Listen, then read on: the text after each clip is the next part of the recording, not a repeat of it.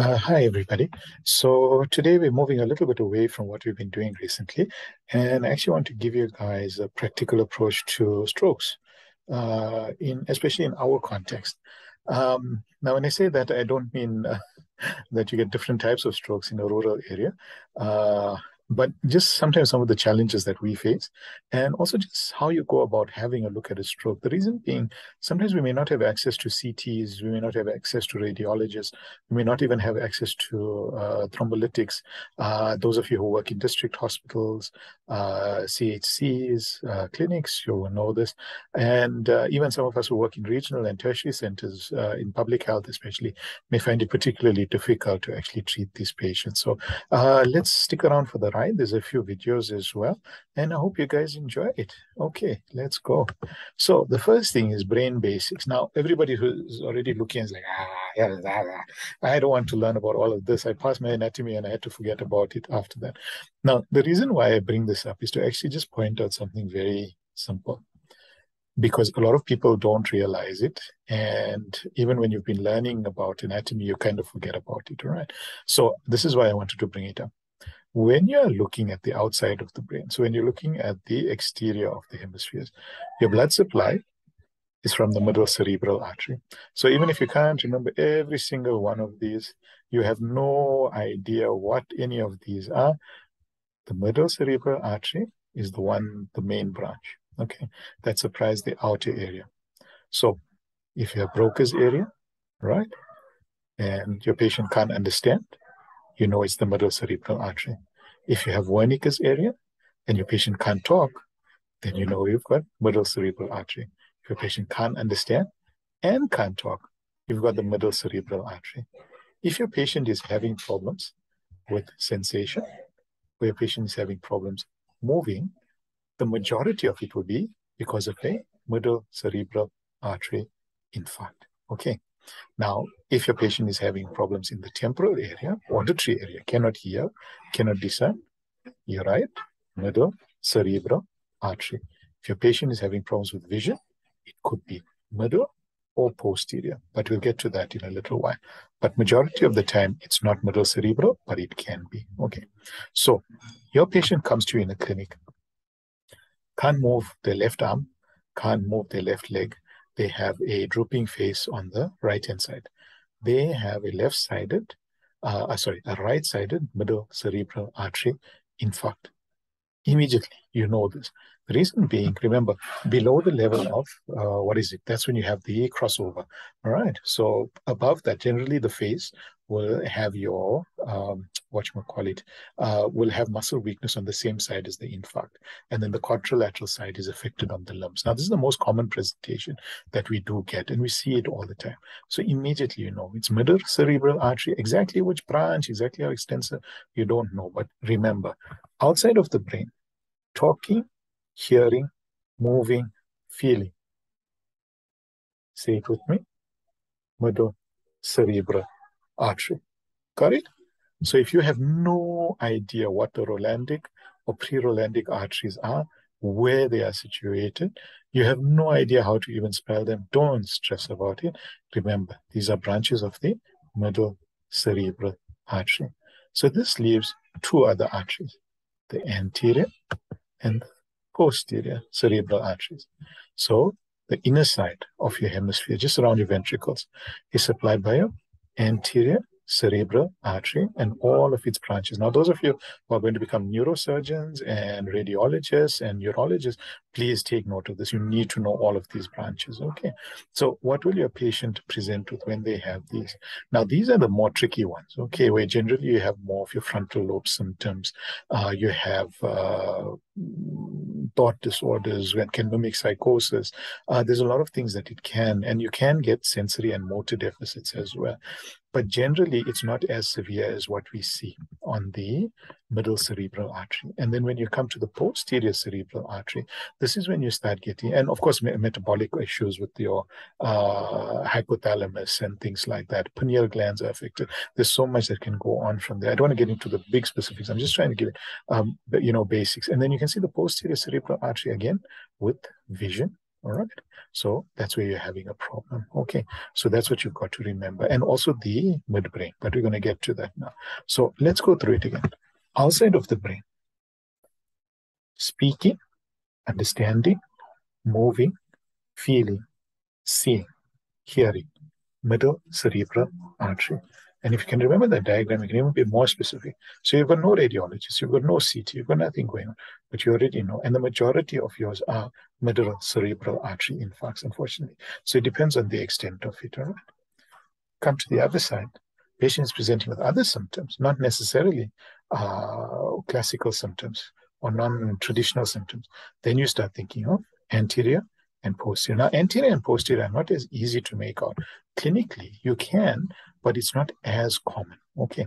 But in any case, we'll get to that in a little while. I want to show you guys this. So let's look at those that come off the interior carotid or internal carotid. Okay. So remember, your internal carotid doesn't give off branches until it reaches the brain.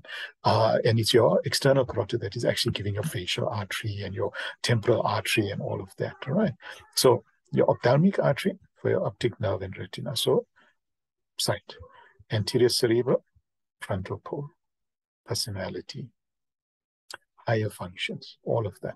Anteromedial cerebral cortex and anterior corpus callosum. Again, you're talking about metabolic disturbances and you're talking about a bit of movement and sensation. Middle cerebral, frontoparietal, anterotemporal, just as we had a look at. And you can see that the amount of, it takes up the major amount of space. Okay. Now the posterior comes off the vertebral system, right? So you've got your vertebral artery that affects your brainstem. So if your brainstem is affected, so you're starting to have issues with blood pressure, heart rate, breathing rate, things like that. That's when you know you're having a problem. Posterior, inferior cerebella, your cerebellum, balance, gait, what you call all those classic cerebellar symptoms. Basilar goes to the thalamus, posterior cerebral, auditory, vestibular structure. So it starts coming out more again towards that side. And the medial temporal lobe, visual occipital cortex. Okay, so ophthalmic nerve, optic nerve and retina, medial temporal artery, you're coming towards your visual occipital cortex. So it's nice to know all of these things, but the truth is that we don't see many anterior and posterior cerebral artery CVAs clinically. You can, if you really remember all of this, you can. Remember, the majority of them are going to be the middle cerebral artery, which we pick up normally. All right. Now, once your patient is diagnosed or suspected to have a CVA, even some of your psychotic patients who don't present with typical signs of psychosis, and we go for a CT, younger people, things like that, you may actually find that they have one of the other blockages, but they aren't as common. Okay. Sorry. Let me just hide this. Right. There we go.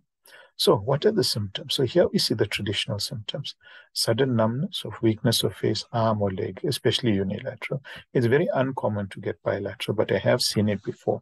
We once had a patient with bilateral massive bleeds, absolutely massive, and presented with both sides, having bled. The patient was misdiagnosed because he had severe hypertension as well. And I still remember the case because I had about 6 months worth of meetings about the patient. Because the only treatment that was given was actually to drop the BP. And unfortunately, patients who have severe hypertension are quite reliant on that blood pressure to get blood past the ischemic parts. So once you start dropping the BP, the ischemia actually worsens.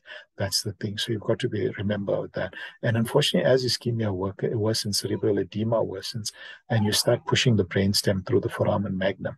So they tend to cone much more quickly as well. All right. So sudden altered mental state is a common thing that we hear. A patient was fine, suddenly they couldn't talk, they couldn't walk, everything didn't seem okay. All right. Sudden aphasia, inability to talk, memory deficit, spatial orientations, perception difficulties, sudden visual deficit, diplopia. Now, this is difficult, especially if it happens in isolation, because this you've got to remember. Now, again, you're looking at your ophthalmic arteries, you're looking at your posteriors, and it's not always that obvious because it could be a primary ophthalmic problem, but it could also be a CVA. So it's one of those where if your patient has sudden visual deficit, it's good if you have the facilities to have a look in that eye, see what's going on. But most of us who are not trained very highly in ophthalmology won't be able to say specifically, yes, listen, this is something in the eye or it is the brain. So we need a specialist very often to be able to tell us. But luckily, it doesn't happen very often in isolation. It tends to happen with the other symptoms, all right? Sudden dizziness, gait disturbances, or ataxia, especially when you're talking about posterior cerebral artery. These are the most common ones that you get. Sudden severe headache with no known cause, which we've come across before. So that's quite typical of subarachnoid hemorrhages that we've been talking about quite a bit, And I hope to do the headache presentation again with you guys. I'm not sure if I've done it before. We've been doing this now for so long. I've actually forgotten what I've taught you and what I haven't, which is quite bad. So if I repeat myself, please forgive me. So let's have a look at some of the non-traditional symptoms. Loss of consciousness or syncope. Now, we would generally do ECGs. We would look at how the patient is, whether the patient has signs of pulmonary embolus, acute cardiac. There's so many things that it could be. So it's not common that you would diagnose a CVA purely from this. Now, in saying that, there is a little caveat. In the case of CVA, we do get what we call a cerebral ECG. We do get changes on the ECG which are related to cerebral cerebral signs. Cerebral bleeds, raised intracranial pressure, things like which I haven't really covered with you guys. And I think it may be a good idea for me to do that so that you guys can have a look. So there is a way that we can look at the ECG as well, and then actually be able to diagnose that this is actually intracranial rather than cardiac. All right. Generalized weakness, very non-specific. Shortness of breath, very non-specific. You wouldn't jump to a CVA immediately. Sudden pain in the face, chest, arms, or legs is also not a common symptom, but it can happen. Seizures. So any patient with a new seizure, this was actually one I wanted to talk about. So any patient with new onset seizures, you should assume to have a CVA. That patient deserves a CT scan, even if it's not immediate, but it should happen at some point. Okay. Ideally, I mean, if you're working, for example, in a private institution, you should do this. You should do the CT scan immediately. Have it reported on immediately. All right. Falls or accidents. Please, we do not send everybody who's had a fall to have a CT scan. Sudden hiccups, again, lots of causes. What you call it, both diaphragmatic and central. So don't just rush to do a CT. It's one of those things that can be, is generally differentiated later on CT. Sudden nausea, nausea and vomiting are more commonly associated with raised intracranial pressure, so it can happen. Sudden fatigue, oh God, I think all of us would actually end up going for CT scan. So please do not send anybody who's got fatigue for that. And sudden palpitations, again, I'll try and do a presentation on the cerebral ECG, what you call it, ECG findings with intracranial abnormalities. I'll try and do that. It's quite interesting, actually. And of course, altered mental status, which falls under here. So even a slowly developing CVA or micro ischemias can eventually just lead to a slow decrease in an altered mental status. Okay. Now, these are all the mimics, okay? Seizures. I'm not going to get into all of this, but we're just going to have a look at it and see.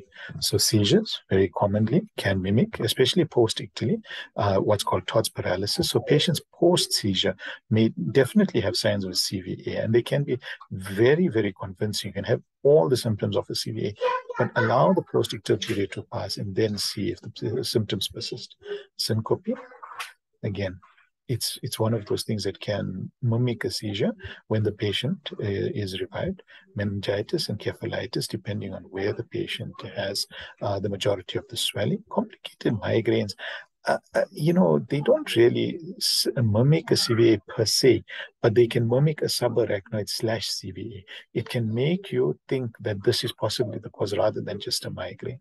Brain neoplasms and abscesses, simply because they are a space-occupying lesion. So space-occupying lesions are a big part of this, So space-occupying lesions are not CVAs, but they can present exactly the same depending on where they are found.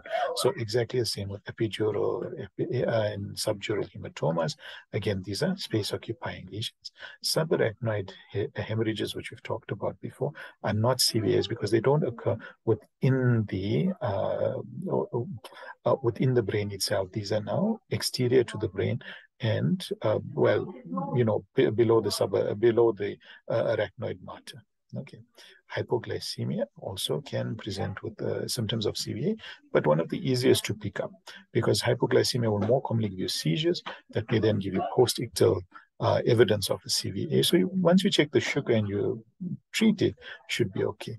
Hyponatremia, all right, which again, now hyponatremia, the reason for this because you've got a lowered sodium count in your vascular space, what happens to your brain cells is that they actually try to equalize.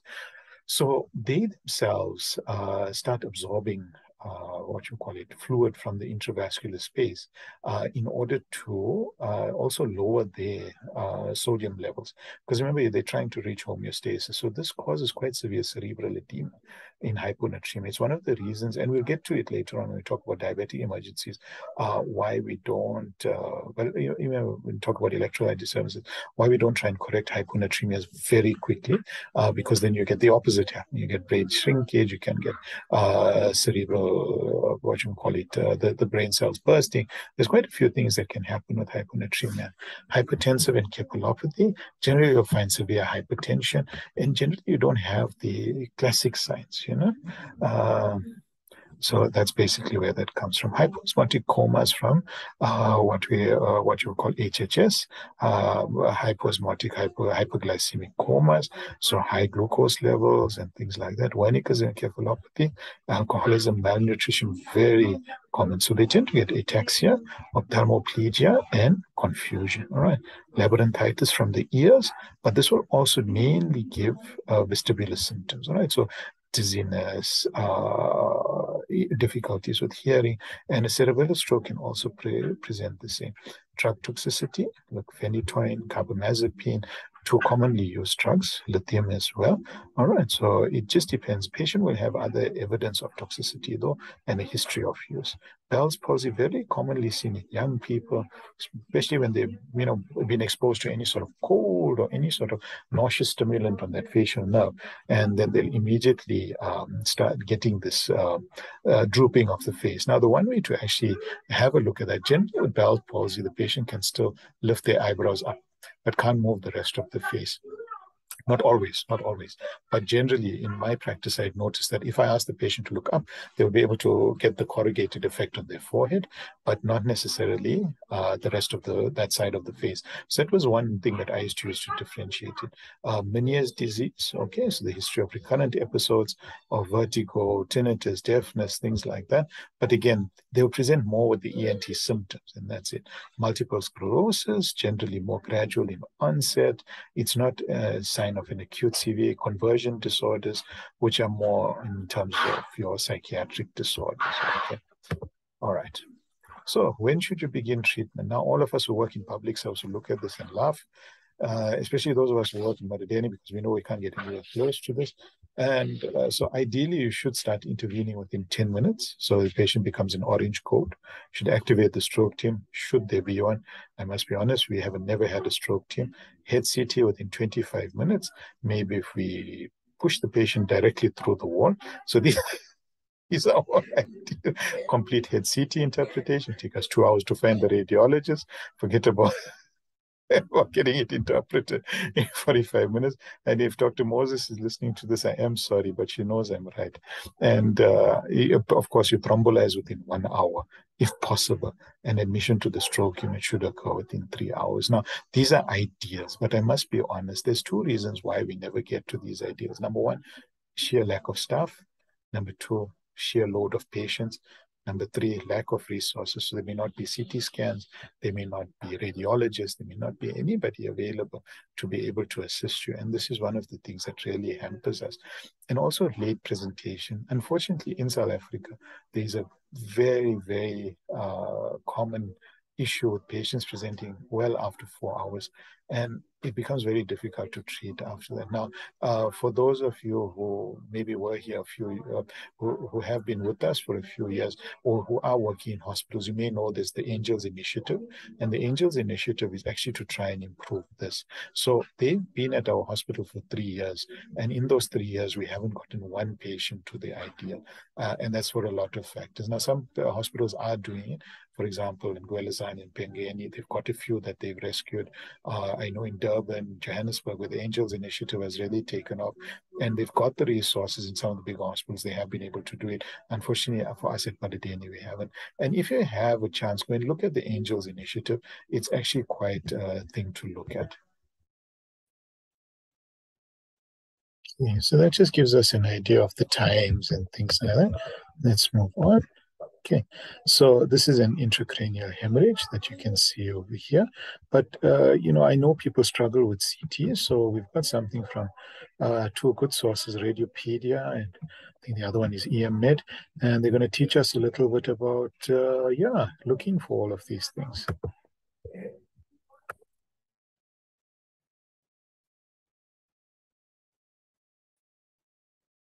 Hello again, this is Frank Gaillard from radiopedia.org, and today we're going to be discussing imaging of acute ischemic stroke. In most instances, cerebral ischemia results from a thromboembolism, either from the heart or from the carotids. Rarely it is also due from paradoxical emboli through the patent foramen ovale or from aortic atherosclerotic disease. This is seen most commonly in the setting of either angiography or cardiac surgery. In situ thrombosis within the cerebral circulation is seen either superimposed on pre-existing arteriosclerotic disease or in the setting of arterial dissection. Imaging of acute stroke is performed either with CT or MRI. The majority of imaging of acute strokes is performed with CT, although MRI is in fact more sensitive. The reason for this is mainly to do with availability of MRI and the ability to get a patient in and out of the CT scanner rapidly without the concern for MRI-compatible resuscitation equipment. The mainstay of imaging of acute ischemic stroke is with a non-contrast brain, although increasingly in the setting of ischemic strokes this is being supplemented with CT angiography and CT perfusion. Let's focus on the hyperacute findings in ischemic stroke. This can be divided into two main sections. One is direct visualization of the clot or embolism, and this can be seen immediately, or early parenchymal changes, which can be seen as early as within 1 hour of onset of symptoms. The hyperdense artery is a well-known sign on non-contrast CT scanning and represents direct visualization of the clot within the lumen of the occluded artery. It relies on the fact that clot is hyperdense when compared to normal flowing blood. However, this depends on the age of the thromboembolism. Flowing blood typically has a density of approximately 40 Hounsfield units, although this varies depending on the hematocrit and state of hydration. Acute thrombus is not significantly denser than this. However, with time, it becomes progressively more hyperdense, reaching densities of up to 100 Hounsfield units. Fortunately, the majority of ischemic strokes are due to thromboembolism, which is caused by clot forming either in the carotids or within the heart. As such, the clot that eventually embolizes and occludes intracranial circulation has been present for some time and is significantly hyperdense. In this case, we can see the right M1 segment of the middle cerebral artery is much denser than any of the other arteries are seen. In this second case, thromboembolism has occurred to the top of the basilar artery, which is much more dense than the internal carotid arteries at the same level. We can confirm direct visualization of the clot by performing CT angiography, which allows segment which appears hyperdense on non-contrast imaging to appear as hypoenhancement or a filling defect on CT angiography. The same direct visualization can be seen on catheter angiography. In this case, the M1 segment is occluded and we can see collateral flow across from the anterior cerebral circulation to supply part at least of the middle cerebral artery territory.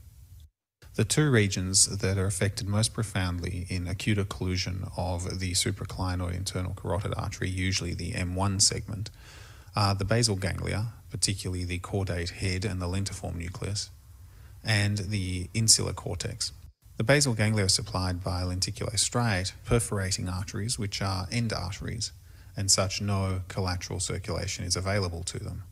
The insular cortex, although capable of receiving collateral circulation, is the most distant part of the cortex from the anterior cerebral or posterior cerebral artery. When ischemic, grey matter becomes hypodense and the grey-white matter differentiation becomes lost. This can be seen as early as within 1 hour of occlusion, and in up to 70% of patients is seen within 3 hours. The rest of the cortex, because of the collateral circulation, tends to be more delayed in demonstrating changes on CT.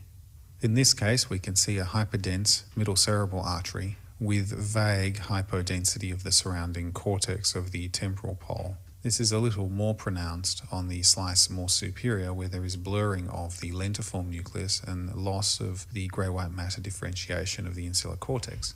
This is difficult to appreciate on standard windowing of non-contrast CT, but can be made more conspicuous by narrowing the window. Here we can see loss of the grey-white matter differentiation, particularly affecting the insular cortex. This is nonetheless subtle, but is worth seeking, as in many cases the hyperdense artery will not be visible, and this may be the only sign available to confirm the presence of an acute infarct.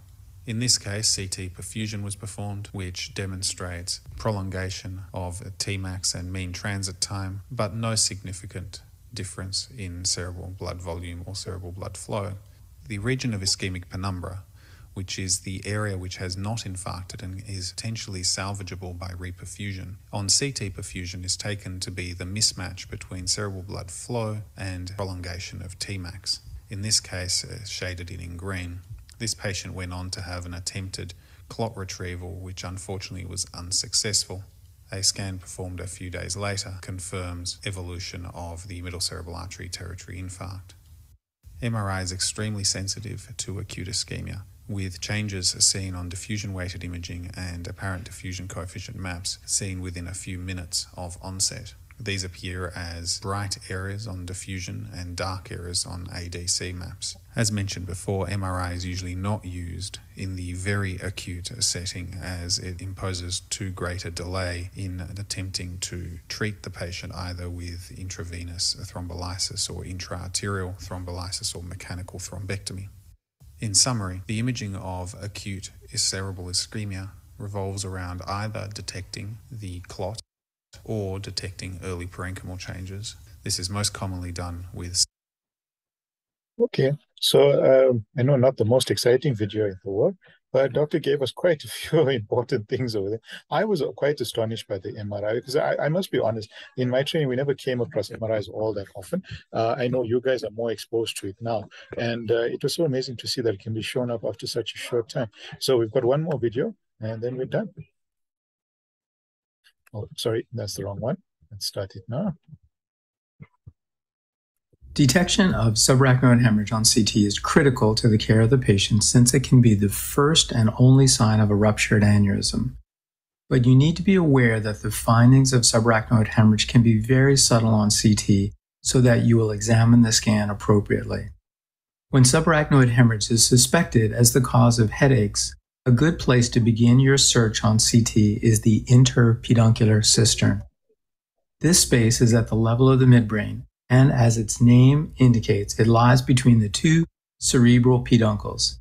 This space is normally filled with low attenuation cerebrospinal fluid, so when the triangular cistern is visible because it's white, that means it's filled with blood. You should also carefully examine the ambient cisterns lateral to the midbrain, where subarachnoid hemorrhage is visible in these two cases. When blood involves the posterior fossa but extends no higher than the ambient I really had it.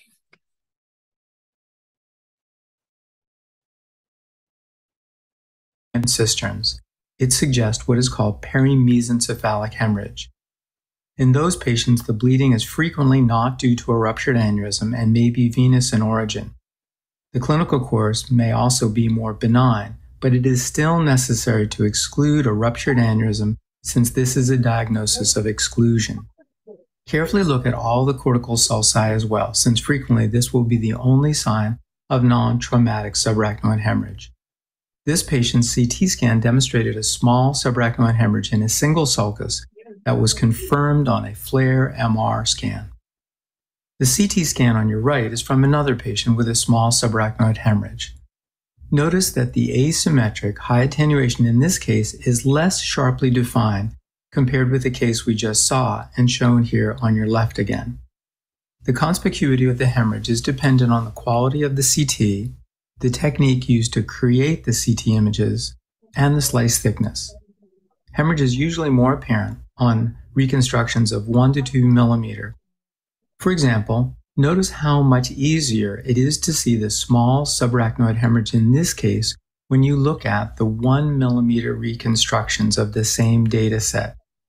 The image on your left is the usual 5 millimeter reconstructions, and while that is standard at many sites, it can make the high attenuation of a small subarachnoid hemorrhage less apparent than the thinner sections.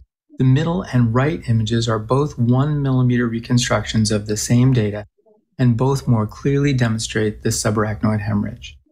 The reason that high attenuation blood is more difficult to recognize on thick sections is that high attenuation is offset by low attenuation of cerebrospinal fluid when they are both included in a large voxel. The blending of high and low attenuation can make the voxel resemble the surrounding brain and therefore much less apparent. We always view CT on axial images, but in patients with suspected trauma or subarachnoid hemorrhage, reconstructions in coronal and sagittal views can be very helpful for the detection of the hemorrhage, as well as assigning it to the correct compartment. In this case, the high attenuation evident on CT in the right cerebellar hemisphere could be parenchymal, but its location in the subarachnoid space is much easier to establish when the scan is displayed as a coronal reconstruction. Even though subarachnoid hemorrhage is usually the only abnormality evident after aneurysm rupture, in a small percentage of cases, aneurysm rupture can also result in intraventricular hemorrhage, subdural hemorrhage, or parenchymal hemorrhage, with or without subarachnoid hemorrhage. In this case, blood was evident in 4 compartments, that is, subarachnoid, subdural, parenchymal, and intraventricular, after a rupture of a middle cerebral artery aneurysm. But in patients who present with parenchymal hemorrhage without subarachnoid hemorrhage, you should first consider the possibility of an underlying arteriovenous malformation, venous occlusion, cavernoma, or dural fistula.